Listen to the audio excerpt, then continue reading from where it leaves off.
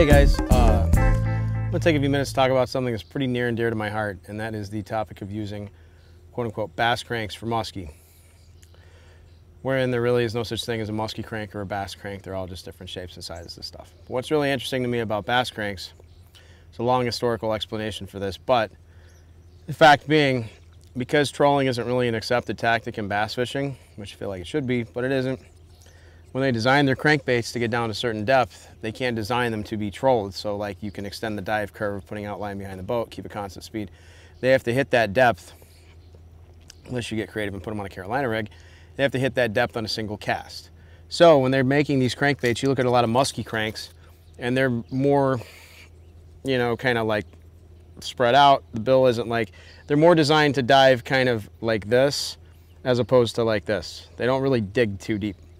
They can go deep, but they're not designed to have as steep a dive curve. They kind of more track like this. They're not going straight down. But bass cranks, by their very nature, because they have to get down as quick as they can to stay there so they can get down to the depth on a certain cast, they're designed to dive super deep really quick.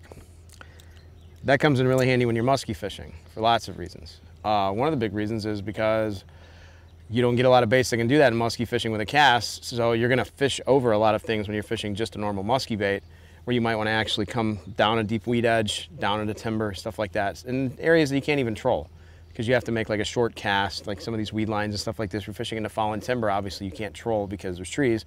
So the best way to do it is to take some of these baits with an incredibly steep dive curve and fish those through instead. Now, I mean, there's a lot of deep cranks out there. I'm just going to talk about a handful today, or some of my favorite. But it's really interesting because a lot of guys will go through a shop, they'll look down a row, and it's hard to tell sometimes what they're going to do before you get them in the water. But, I mean, you can take 2 or 3 different crankbaits that might say dives to 25 feet, and they'll all dive to 25 feet, but somewhat a little bit differently. Like some will be super fast rising, some will suspend, some will have a little bit, like a very tight action, some will be a little bit more like this. So that's something I would really I'd like to take into consideration when I'm picking out crankbait for musky fishing that's a bass crank. So we're gonna talk about a few of those. I'm gonna start out with the biggest one of the bunch. This is one of my new favorites. This is a Livingston lure. It's called a deep howler, I believe. And what's really interesting about this is, like, yes, I don't know if you can hear this. They get wet and they make a bait fish sound. I'm gonna be honest with you, I don't give a shit. I don't care. It's got rattles, so I don't care. The thing I do like about this is that this is an incredibly well-built deep diving crankbait that weighs over 2 ounces for bass, which makes it easily suitable for throwing on even heavy musky gear. It has a really nice slow rise. It rises from the back. The bill's actually going to be facing down when you fish it, so it's not even going to sit like this so much. It's already kind of engaged to dive every time you even pause it, which is really nice, especially when you're just twitching and pausing, because if it always comes like this, if it always rises up like this after you pause it, you're gonna have to give it a little bit more of an oomph to get the twitch to engage. But if it's already sitting like this, you can tap it and it'll just kind of dance out like that, and that comes in really handy. Most of the bass cranks that they make nowadays do that though. Even though it's got the little bait fish thing in it, that's whatever. But you can tell some of the little internal components of it, the electronics, that's part of what adds the weight to it, which makes it better. And that makes it, I think, dive a little bit deeper too. Like, they've done the weighting well to where it's just a super slow rise, almost neutral buoyancy.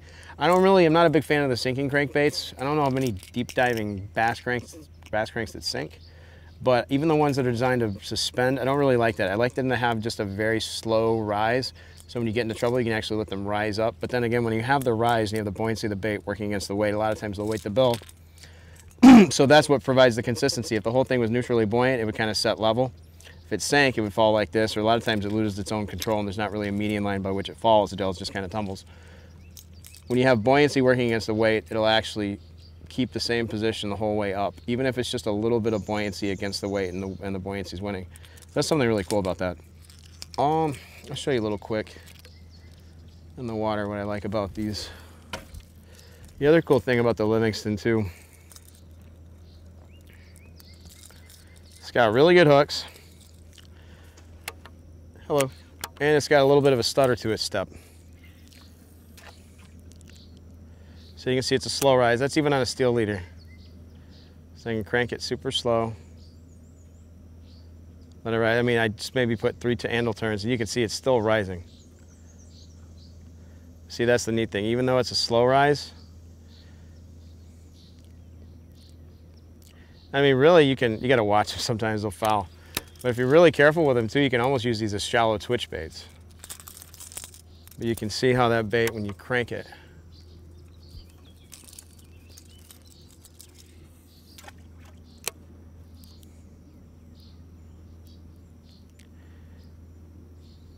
it's got a little bit of a stutter to its step. It tracks straight. You're not gonna be able to see it right there. There you go. Just showing how deeply it dives really quick.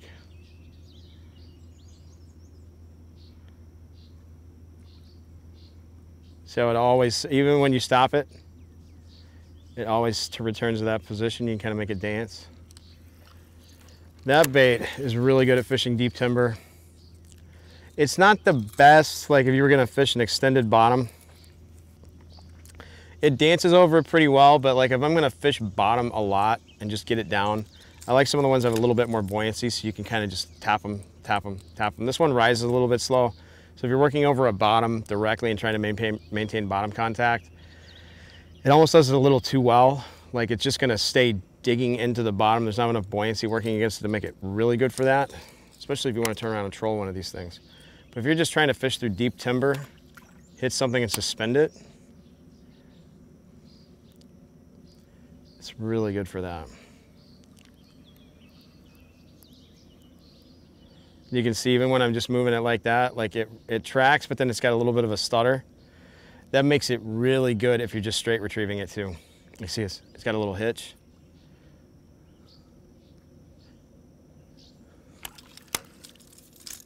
And that's a fairly new one, I think, but let's talk about one of my all-time favorites. This is the KV Strike King KVD 10XD. This is one of the better. Actually, it's probably the first bass crank I really ever fell in love with for musky fishing. It's about 1.5 ounces, I believe. It's got a lot of the same similar tendencies. It's a slow rise, a little bit faster.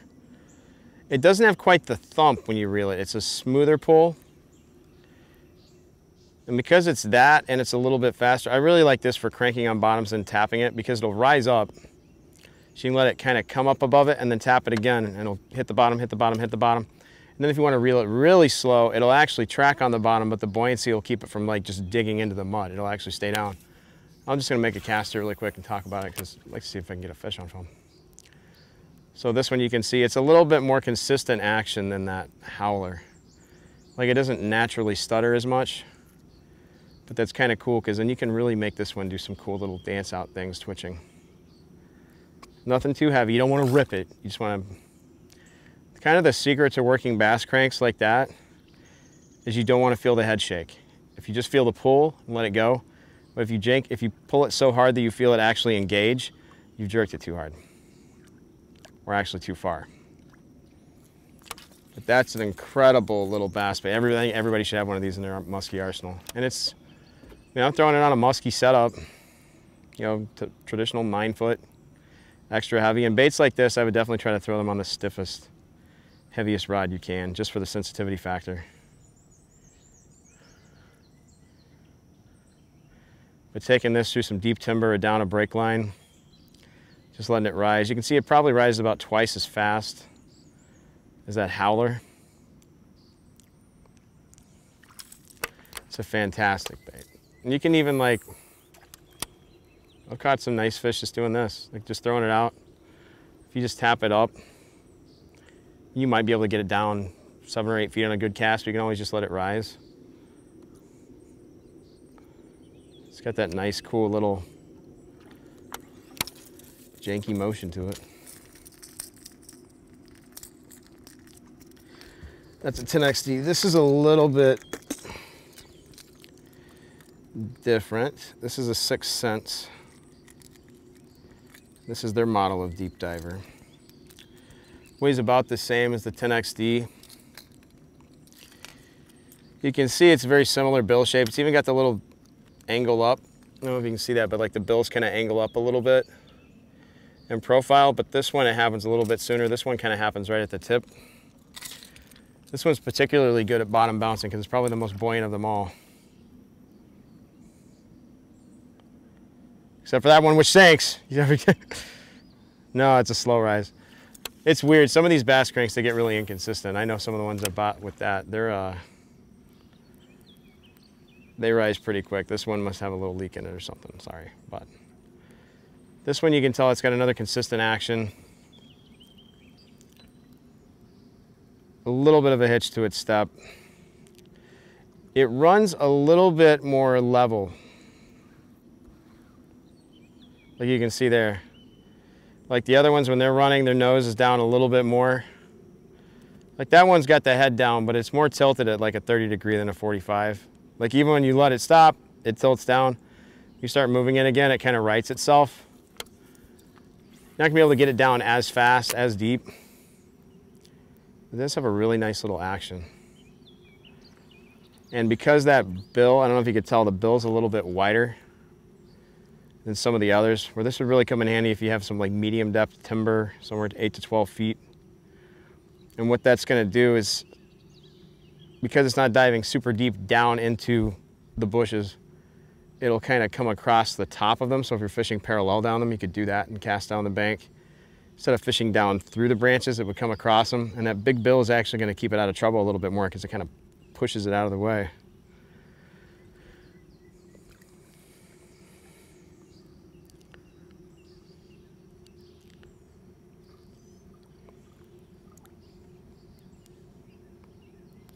Yeah, sometimes I had as reference, I had a Livingston lure the other day that I bought and I actually had to send it back because it was a slow sink. And I was like, I thought these were supposed to float. And I called the company and they were like, oh yeah, it's supposed to do that. This one, you can see this one's seen some more. This is one of the new line of really cool Berkeley crankbaits that have been coming out the past few years. And I'm particularly fond of this one.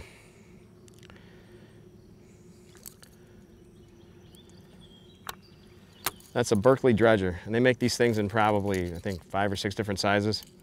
This is the biggest one, so it's 25.5 feet, and that's for a cast. So like you can actually probably troll this down to 40 feet if you want. But it's one of the smaller ones. It has a really nice, tight, I'm gonna say crisp action.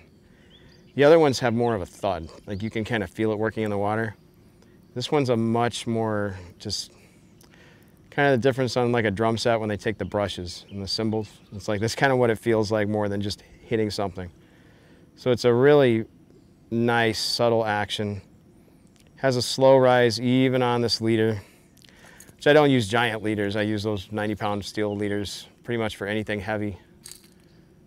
But I mean, still, it's heavier than fluorocarbon, so I mean, it's not like throwing it on nothing. These are really nice for pitching. These are pretty good at almost anything. Like you can twitch them a little bit, work them like a twitch bait. They're exceptionally well at going through deep timber if you're fishing down with it, parallel. It whittles through it. Has that really nice tight little action. You can see that. Like the other one's just more of just a whole body shake. That one just has a really tight turnover. And that's about 1.25 ounces, I think, in a package that's much smaller than the other ones. And it's honestly something I really like about it too. As odd as that sounds, I mean, I know we're already in bass crank world, but like this one being a little bit smaller, it's kind of a nice thing. I've tried the other ones too. Like they make, you know, smaller versions of this. There's one that's like 3/4 ounce, 18 feet. I don't know. This is small enough for most things, musky related, and it just seems like the other ones, when you have to put them on the lighter tackle, they don't dive quite as well as this. Even though they're not supposed to dive as deep, it's almost like they're not really much of a deep diver to begin with.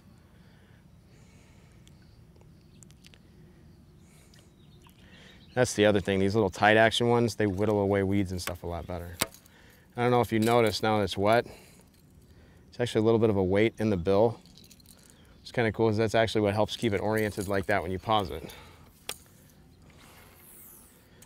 Makes it sit just right, even when you let it sit and slow rise. So like you let it sit and there's that little weight in the bill, it's already set to engage on the next thing. So you can just do that, give it a tap, give it a tap. And it really doesn't lose a lot of ground too. You can fish through this really super slow. Crank it down, hit the bottom, let it rise, give it a crank, pop, pop, pop, pop, pop, pop. and it doesn't miss any ground because like it's already set up to dive as soon as it gets any kind of tension against it. Whereas it doesn't have to like pull forward and engage. It's already set to engage. And that's pretty cool. A lot of the bass cranks do that. I've never seen too many at this size that do that well on musky tackle. The big ones, even the big ones that I showed you earlier, maybe the Lucky Craft's about the only, or the Livingston's about the only one that does that well. But that being said, that's four crankbaits that are bass crankbaits from Bass World. But it's kind of cool as more bass guys have gotten to see the value of throwing big outsized things. Musky guys are kind of seeing the value of downsizing a little bit. And there's this little convergence between the two schools of thought where now they're making bass stuff that's easily throwable on musky tackle. That's why now they make these big swim bait rods for bass now. But, you know, like, don't just go out and buy these. Like, I mean, I wouldn't not recommend it, but don't just do that. Go out and start looking at all the bass cranks in the aisles that you've got in your store. And I can think of a few more brands. I don't want to name them. But they've all got pretty decent little virtues to them. What, you know, I can't really think of a bass crank that I've used that I've not seen a purpose for. It's not been useful at some point, especially the deep divers. So that being said, what I'd say is go out to your local bait shop, start looking at some of these deep bass cranks, and start experimenting with it a little bit, because they're going to be the same kind of purpose. They're going to be designed to like go deep. But you're going to find they're going to have each little unique tendencies that are going to come in handy at different times. And that's something that you'll be amazed will serve you more than you'd like to admit. Because sometimes you want to get deep, but you can't troll. Or sometimes you want to get deep and you can troll, but you don't want to troll super fast. And these come in really handy too when you're trolling with a trolling motor. Because if you're trying to troll deep with a big motor, and bottom bounce, sometimes you're just going to dig a trench and it's just going to be super hard on the bottom. You don't necessarily want that, especially if the bottom's a little bit softer substrate. But you take a crankbait like this, you put it on the trolling motor, and you make the same pass down like a sandy bank or muddy bank. You know, anything that's not, well, even it works well on rocks too, but like, you can just imagine when you're going slow like that, like 1.8, if you get this thing down and keep it there, it's just going to constantly be tapping the bottom like this. It's not going to be, you know, skipping steps because it's going so fast. It's literally just going to whittle across the bottom like this if you put it behind a trolling motor. And that's a really useful way to use them as well. But that being said, don't just do what I do. Think like I think. Think like you think. And explore some of your own little backyard treasures, things at Walmart. You'd be amazed what you find. I actually bought this one at Walmart, so first time I encountered it. But this is Cory Allen. Try these things out and try other ones like it. Thank you.